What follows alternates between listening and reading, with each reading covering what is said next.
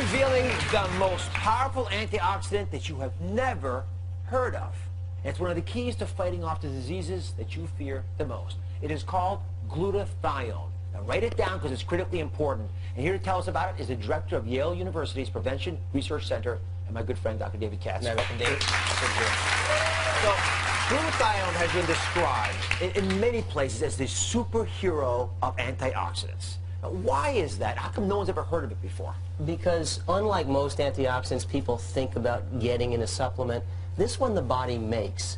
That's the reason people haven't heard about it. It's going on all the time. It's also the reason why it really is the most important antioxidant. It's the one that the body relies on itself to clean up critical toxins. So it's being manufactured all the time, and the body makes critical use of this to defend us against a variety of toxins. So I've got a little demonstration because I want to make this really clear to folks. This is absolutely essential. You know how I talk about all the things to do in your life, right? The foods to eat, the antioxidant vitamins to take. They all work through this. In the body, you've got glutathione.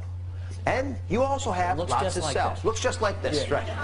And so you've got these green normal cells, and you also have toxic cells. Some of these are from outside your body. Some of them are cells of your own that have been damaged by free radicals, and they've been oxidized, damaged by the sun, damaged from foods, whatever. If you put in the normally existing glutathione in your body, it will soak up a lot of these bad boys, take them away, just like that.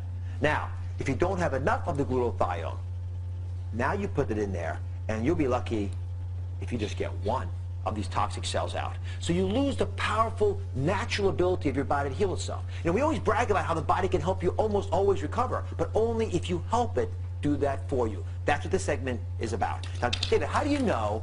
You like that? I like that. Good. I'll take it home with you. Okay, thanks. Go back to Yale. My kids will love it. Now, how do you know if you don't have enough glutathione in your body?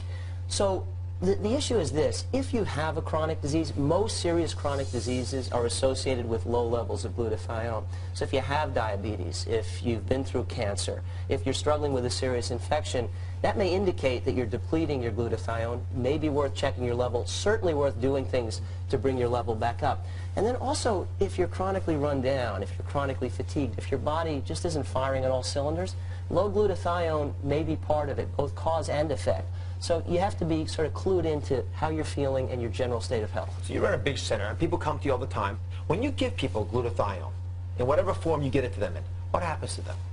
So, in my clinic, we have a patient with Parkinson's who comes in weekly for an intravenous infusion of glutathione right into the vein, fairly high dose. And both we and the patient's neurologists are convinced that it has helped stabilize his condition. How do you like that? Hasn't cured it, hasn't made it go away, but it has helped prevent any further progression. And I think more and more we're going to see studies supporting that kind of application.